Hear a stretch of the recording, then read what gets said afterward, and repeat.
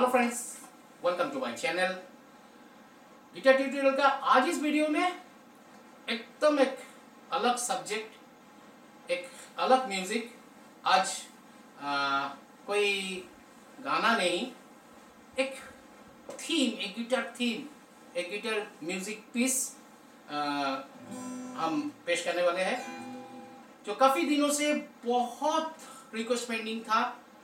Film कर्ज का ये गिटार थीम, मतलब ये तो है वो गाना एक हसीना थी का आधार पर, लेकिन ये एक हसीना थी गाना तो नहीं है।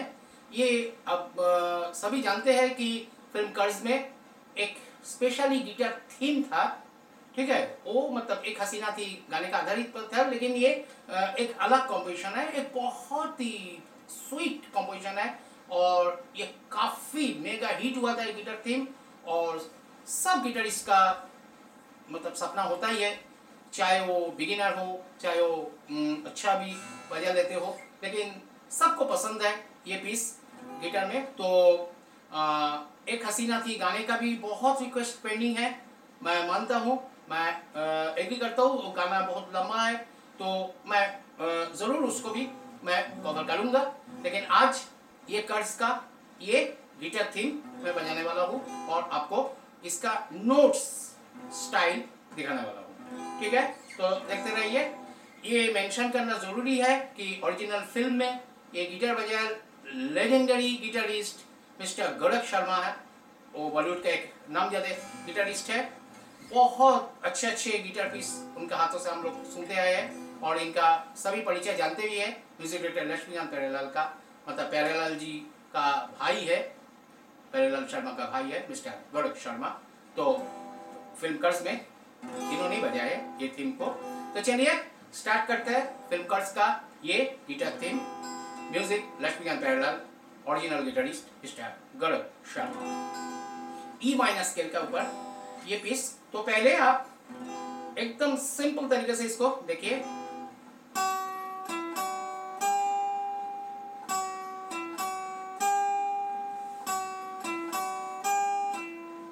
ठीक है, तो ये इसका नोट क्या है? Second string 7 and third string 9 and second string 7 and second string 8। तीन बार एफ शार्प ई, एफ शार्प जी, एफ शार्प जी, एफ शार्प ई, एफ शार्प जी, एफ शार्प ई, एफ शार्प जी, एफ शार्प ई, एफ शार्प जी, एफ शार्प ई, F sharp जी, ई। Okay, then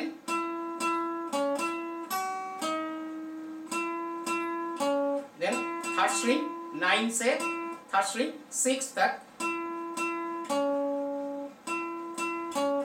ई से F sharp तक, C sharp तक, third string 9 से third string 6, third string 9 से second string 7 to third string 9, D sharp, D sharp E, F sharp. Then next slide यहां भी बजा सकते हैं, ठीक है। तो देखिए नोट थोड़ा एकदम ध्यान से फॉलो कीजिए।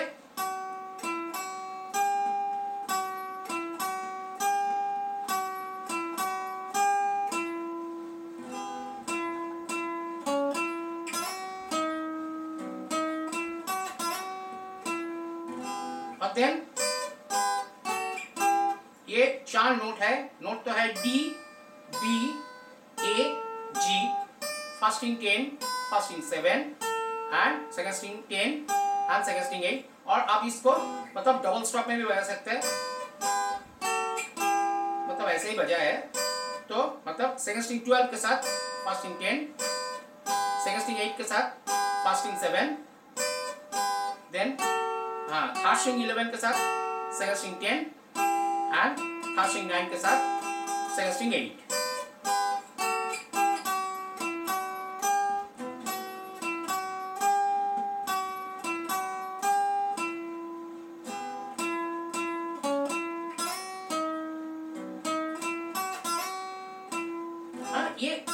slide compulsory.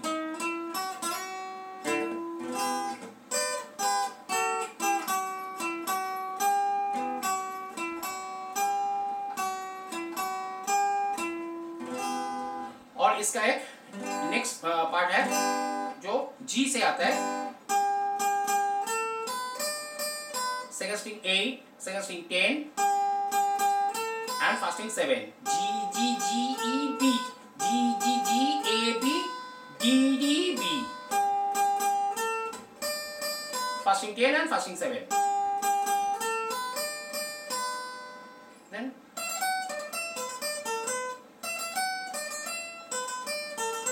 तो ये E, F sharp, D E, ये B D and A B. यहाँ भी बजा सकते हैं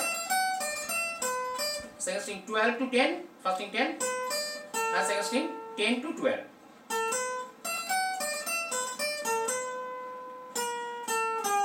और इसमें second string 11, second string 10 and second string 8. हाँ, B फ्लैट A G. और यहाँ एक छोटा सा हैमर है, ये D to E, then D में लैंडिंग. ओके,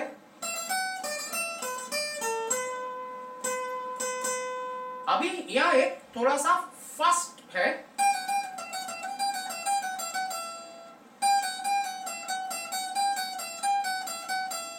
फिफ्टीन 14 दो बार, देन 12 to 14 दो बार,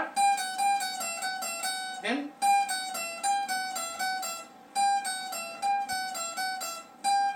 15 14 fasting, all fasting, 15 14 12 15 14 12.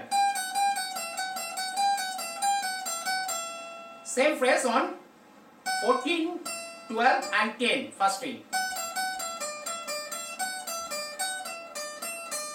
F sharp E D,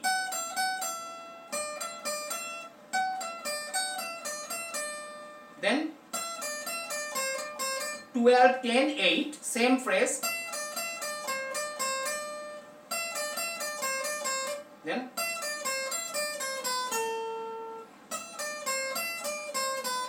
12 10 8, back to 12, then 10 8 7, second string 10.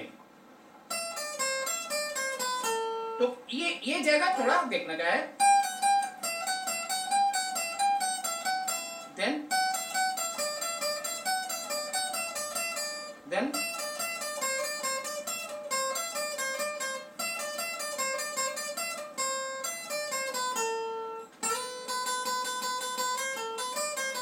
B B B B B B B B C A B D C B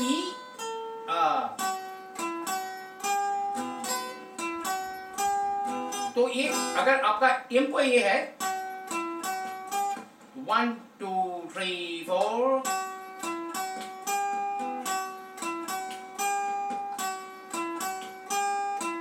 तो अब इसको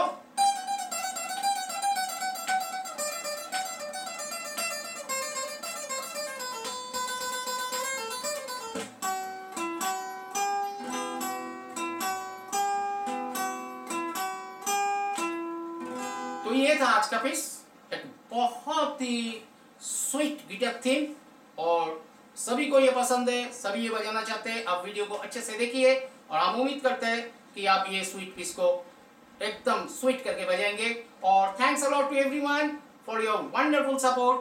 और channel में जो लोग नए हैं सबको रिक्वेस्ट करता हूँ, वीडियो देखिए, पसंद है तो लाइक कीजिए, कमेंट कीजिए, अपना सॉन्ग रिक्वेस्ट भेजिए एंड चैनल को सब्सक्राइब कीजिए. Have a nice day.